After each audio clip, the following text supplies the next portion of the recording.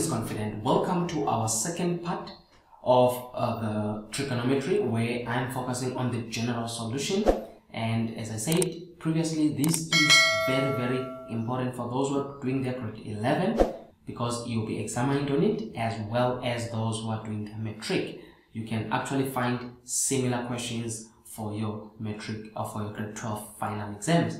And of course, in grade 12 there is an addition to these, but the main concept is covered in grade 11. I will encourage you therefore to make sure that you follow all these 5-part lessons that I'm doing. Now let us look again at the second question. It says determine the general solution of the following equation, and we are given an equation here, and this particular question is 5 marks. So how do I go about finding the general solution here?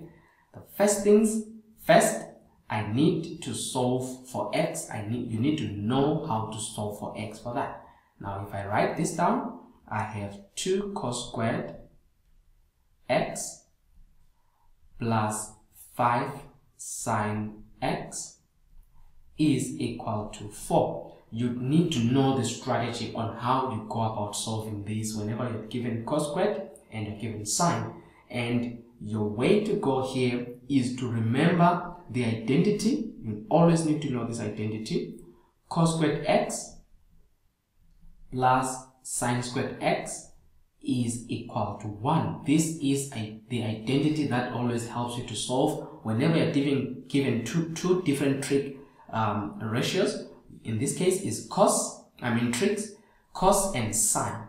So how do you combine the two? You can combine the two through the use of this identity here. Since we are given cos squared, I can actually make cos squared here the subject. So what I'm going to do is to take sine squared to the other side, where I will have cos squared x is equal to 1 minus sine squared x. Why am I doing? So that the cos squared will be replaced by sine, and wherever there is that cos squared, I'm going to put sine. The main aim is to make sure that everything now has become sine. Let me do it so that you can see what I'm talking about. So what we have now here is, where there is cos squared, remember, I will put 1 minus sine squared x. So I'll be having 1, which is 2. Don't forget the 2, because it's 2 times, so it's 2 bracket. Again, it's very important to put that bracket to protect the negative sign here, which is that minus sine squared x, okay, plus 5 sine x is equal to 4. Now what do you notice? Just check, where there was a cos is now sine, but the sine and the sine makes me easier now to solve this kind of the equation. I've eliminated cos.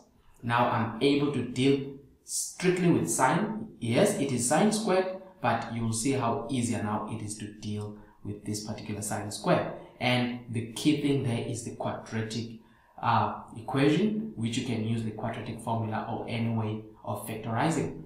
Now let us open this bracket here. 2 times 1, it's 2, minus 2 times negative sine x, it's minus 2 sine squared x, I'm opening the bracket, plus 5 sine x is equal to 4. So you need to know your trigonometry algebra. It's very important for you to know this.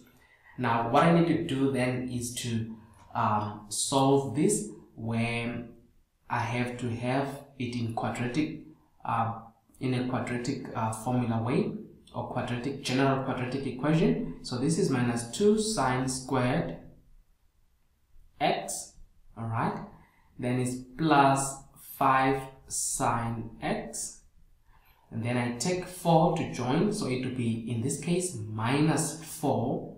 If it comes this side, it will be, but I have also a 2 here, so it will be plus 2 minus 4 equal to 0. See what I'm doing there? Then I have to add those numbers, which is minus 2 sine squared x plus 5 sine x, and then minus 2 equal to 0. Now at this stage, I am able to then just want to show you something. This is similar to a quadratic equation. Remember, the quadratic equation is ax squared plus bx plus c equal to 0. This is identical to the quadratic equation, and you can see in this case, this becomes my a, that 5 becomes my b, and this minus 2 becomes my c. So basically, that is that.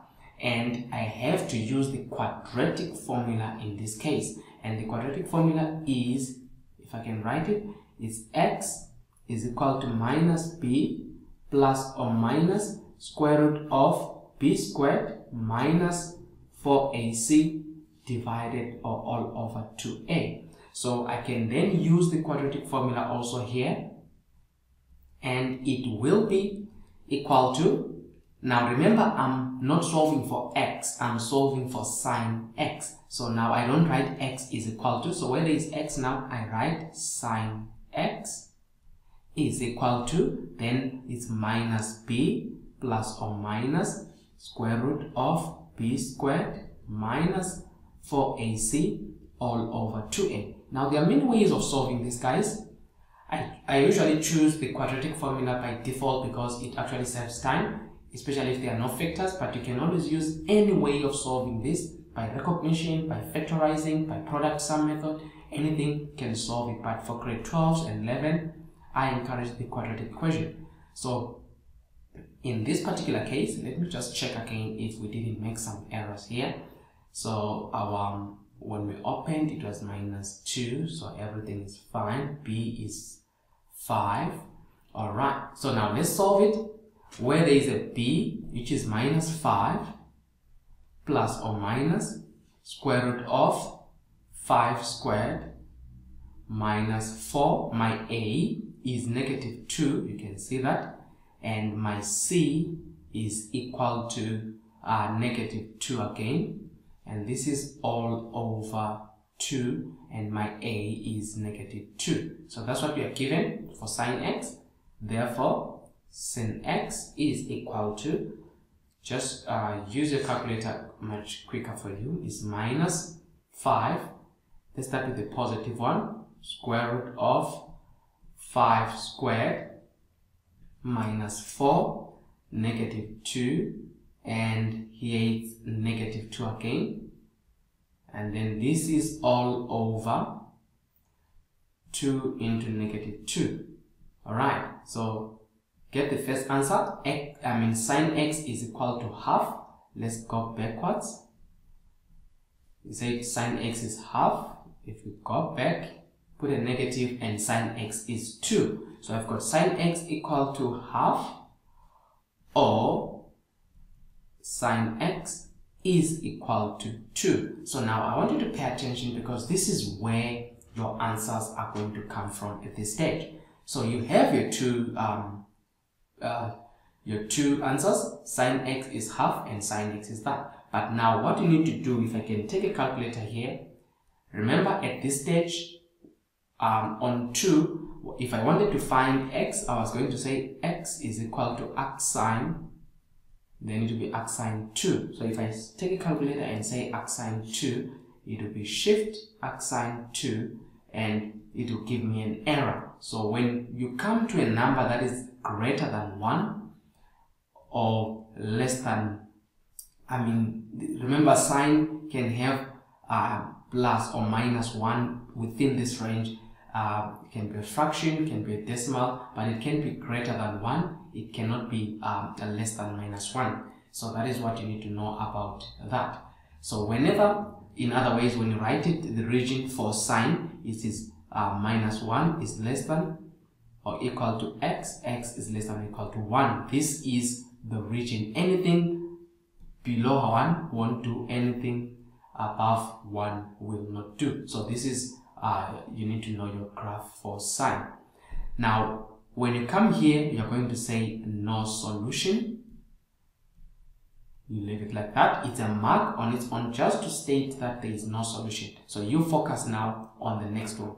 And the next one is this one, you say sine I can just write it here. I still have space, which says I still have this one here, which says sine x is equal to minus 1 over 2. Now I can find x is equal to arcsine minus 1 over 2, and when you find your x there, this will be our reference angle in this case. So you say shift arcsine,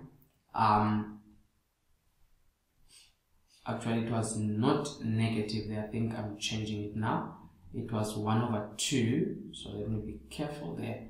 I don't know why I'm putting that negative. There is no negative, it was just a positive one.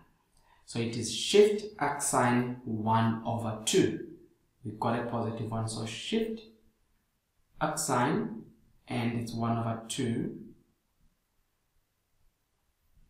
And if I do that, in this case, it will be equal to 30 degrees. So I've got x is equal to 30 degrees. Now let me just check a few things to make sure that my answers are correct. Remember, I did the quadratic formula. We said x was equal to, in this case, it was equal to a half. So I just want to check something here.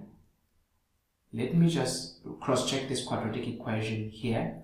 It's minus 5, just to make sure I didn't make an error, plus square root of bracket 5 squared minus 4 into, remember it's minus 4ac, and my a is negative 2. My c is negative 2. This is just to cross-check and make sure that I didn't make an error. And 2, and my a in this case is negative 2. Just to see what it gives me. Sine, it's a half, and then put a negative, and so all the answers are positive, so that's fine. So shift arcsine half is x is equal to 30, and this, we said it is called the ref angle. So that is your reference angle.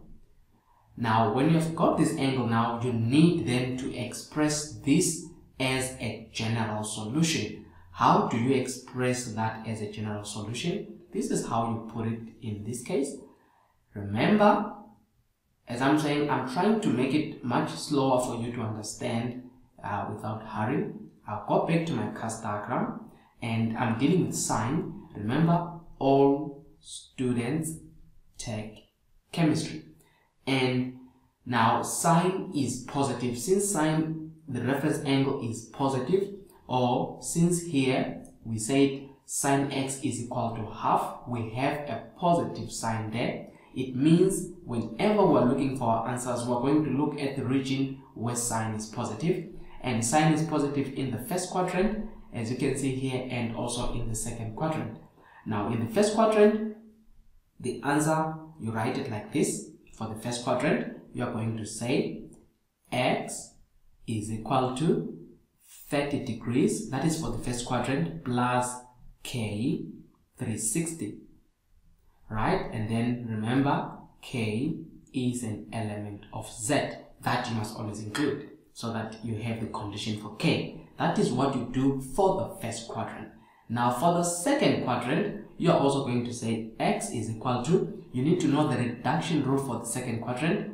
We have 90 plus theta, and we have 180 minus theta. Now we don't use 90 plus theta in the reduction, in the general formula. We use only the 180 minus theta in this quadrant. So we're going to say 180 degrees minus, but what is our theta? Our theta in this case is our x. So that is where you have, in this case, instead of saying theta, you can actually say x there.